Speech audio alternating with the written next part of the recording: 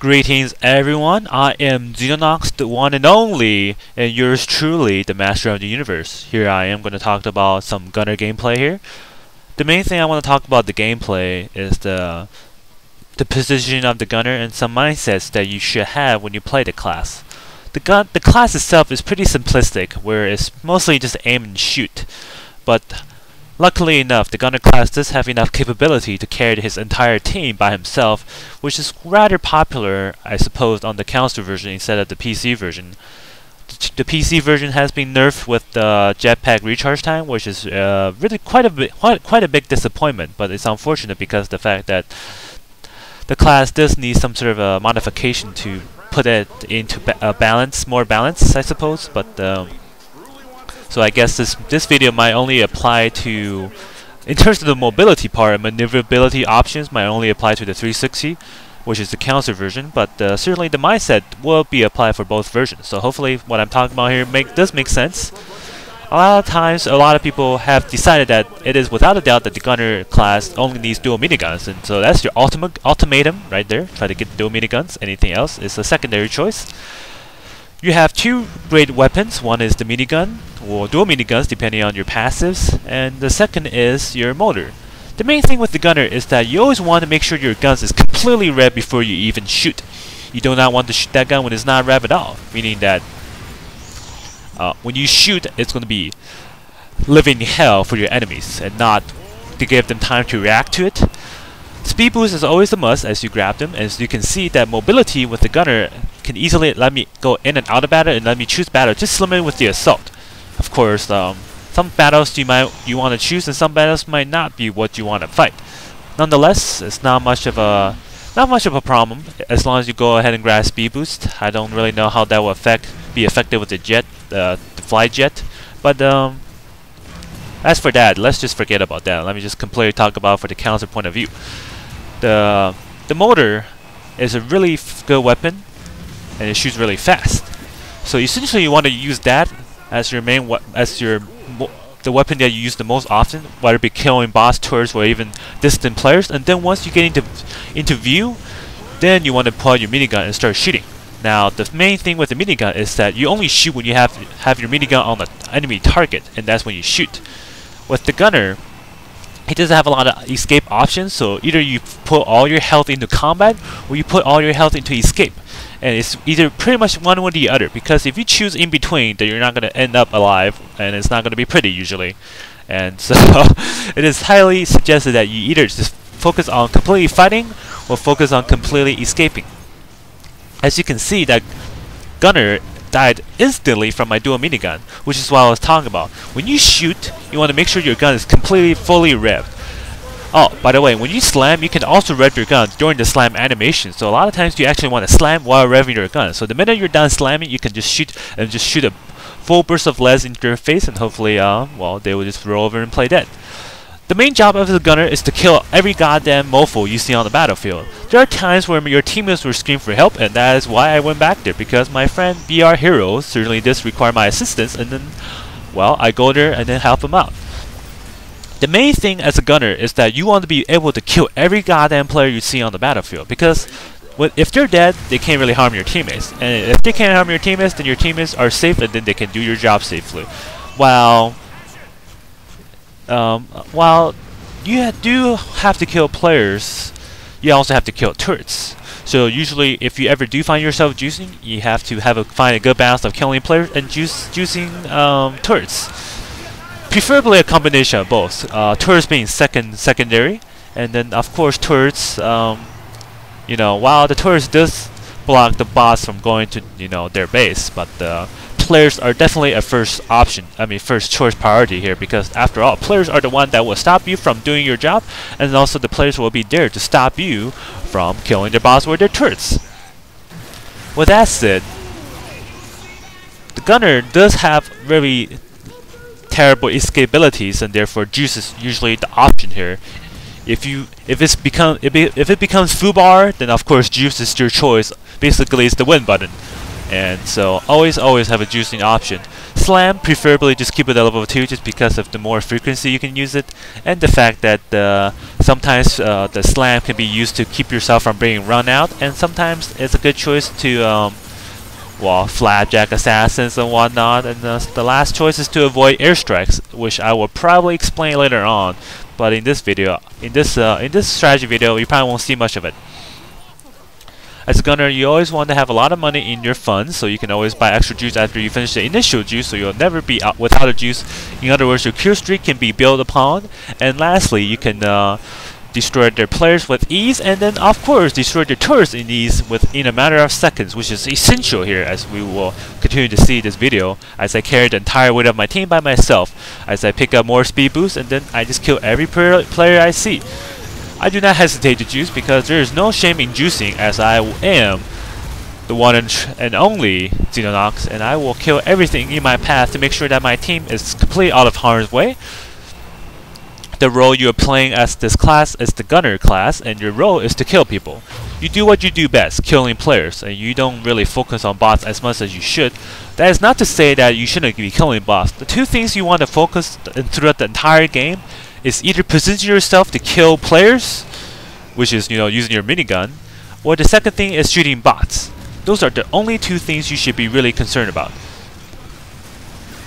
So in other words, I want every player to be gunner to be shooting at all times. Either that or be positioning themselves for a really crucial fast instant kill on players, such as you can see here. The gunner is all about placement, placing yourself at the right place at the right time. It's kind of like playing tennis. You gotta have a really good footwork. You gotta get to the right position to be able to do the same hand strokes at all times. Here you can see I was able to finish the sniper, and I did not wish to dwell on that idea because that will put myself more at risk, because the bot are in the front lanes, and then of course the goal is to push the bots into their money ball, which ultimately will help you win the game, because then you actually attack the money ball. This game actually is just pretty much just me and BR Hero. All of my teammates are either AFK or just completely incompetent. So while I do my job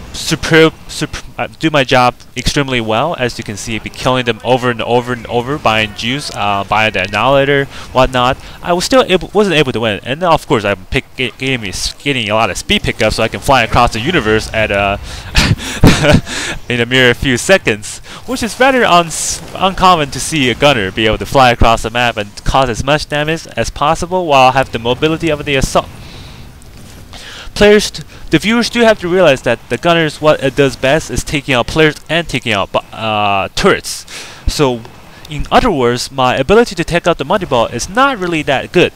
So really, to be honest, that I really done my job to its fullest, but I'm kinda missing that player to help me finish the money ball. It's true that I can just juice on the money ball and get myself probably killed while damage the money ball to the extreme point, but that kind of puts myself at a disadvantage with my entire positioning of the map, as well, for one, that BR Heroes does maintain his spot, but he does he would have to deal with an entire team of enemies, whatever they may be, and therefore it is probably preferred that I try to keep myself alive. As you can see, killing enemy pros, you want to be as efficient as possible, because, well, the reload time of your weapons are extremely long, and, well, you don't want to be spending your time reloading half this game. Remember, players, it's all about efficiency. Aiming and shooting as little bullets as possible to kill your enemies is essentially what you want to do. That's the ultimatum of a perfect aiming gunner. Shooting any extra bullets will put yourself at a more dangerous situation because you will find yourself reloading more frequently. But ultimately, you do want to be able to place yourself in a good position so you can just shoot very small bursts just like that and get them killed ASAP. So you don't have to dwell on the idea of when should I find myself to reload.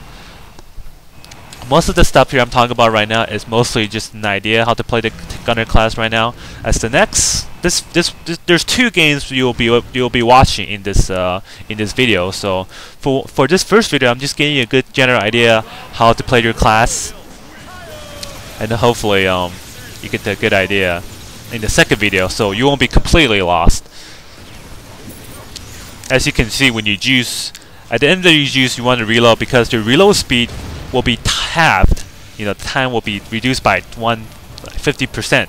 So after you juice, you don't want to reload quickly, whether or not you are killing a player, just to use that and get the most out of your juice. So that's usually some ideas with the gunner class. It's mostly a point and shoot class, but it extremely requires a lot of skill to place yourself at the correct spot at the right time to kill enemies.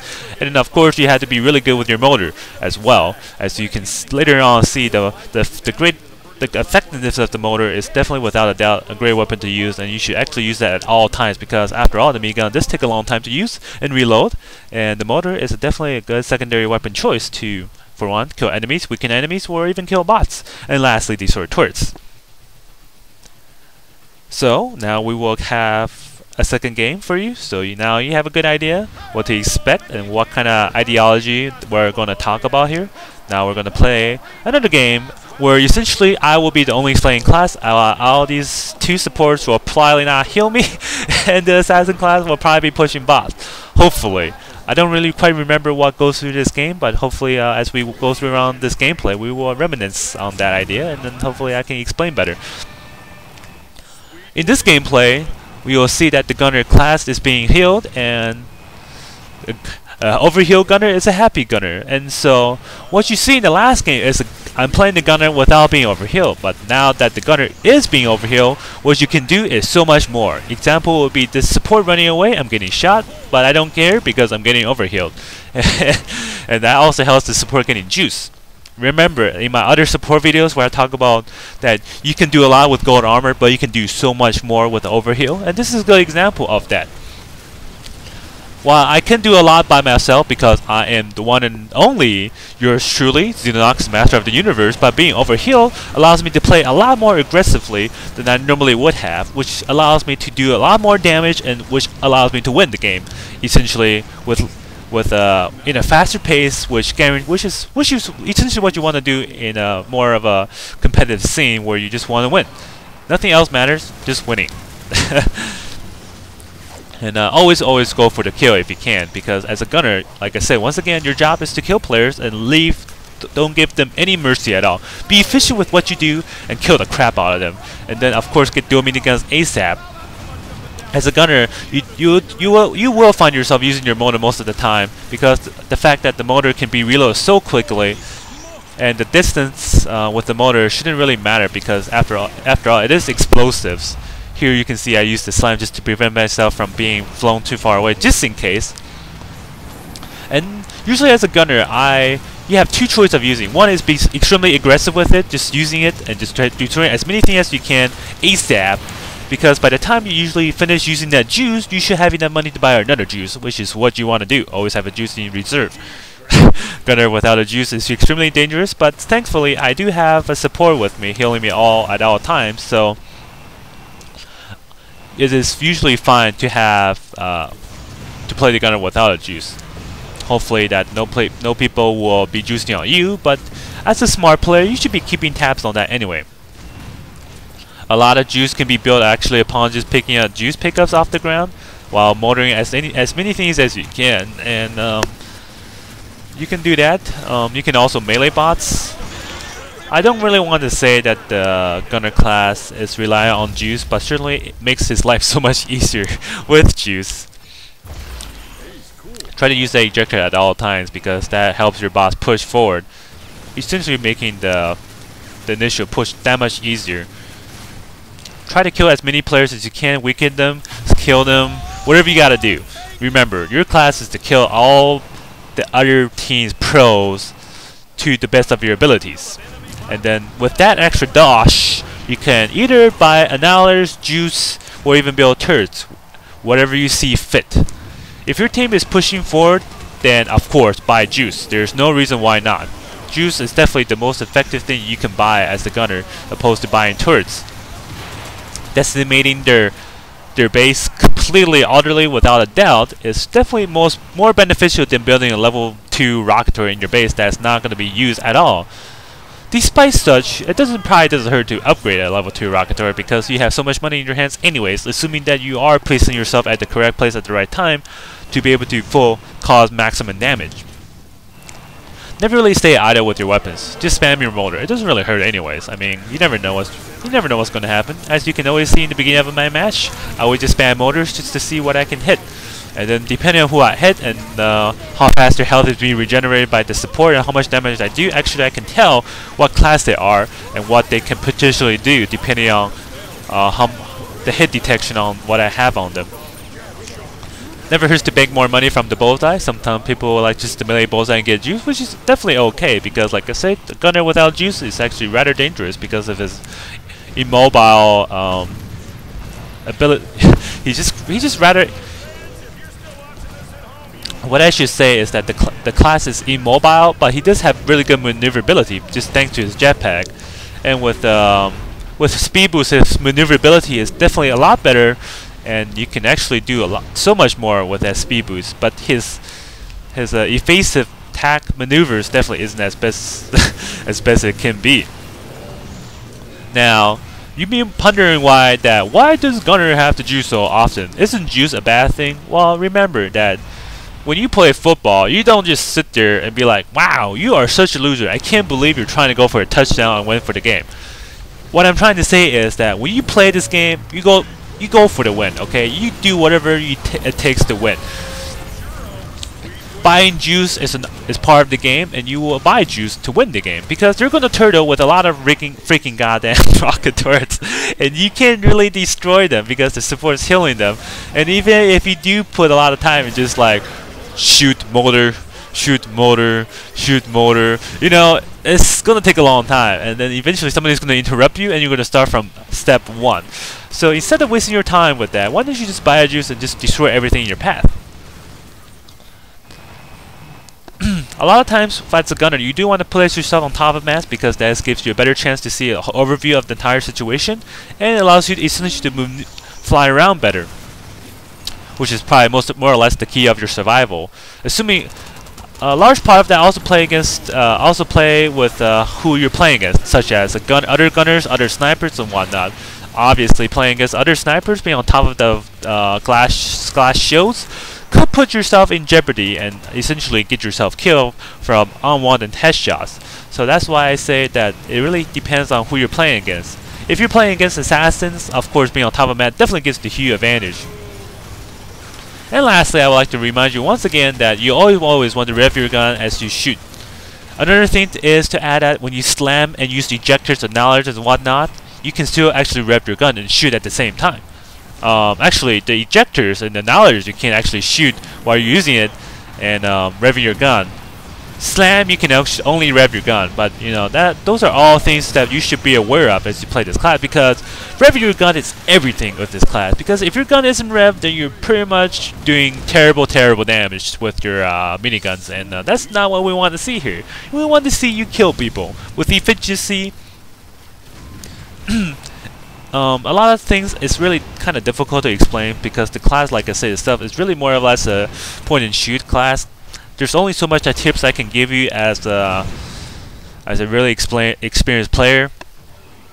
The rest of it really comes down to yourself as how you use your overall skills as a player, because that's really what it is. I mean, there's really no trick to the gunner other than just point and shoot, but how to you place yourself at the right spot. See, like here is a good sample of me finding the support. I have to keep a good distance against him so I can do maximum damage while avoiding his damage. But you can never let him get too close, or can you let him get too far, because then you do terrible damage. So that's one thing you have to that you want as a gunner: good spacing, the ability to keep your distance from them being efficient against you while you can be efficient against them.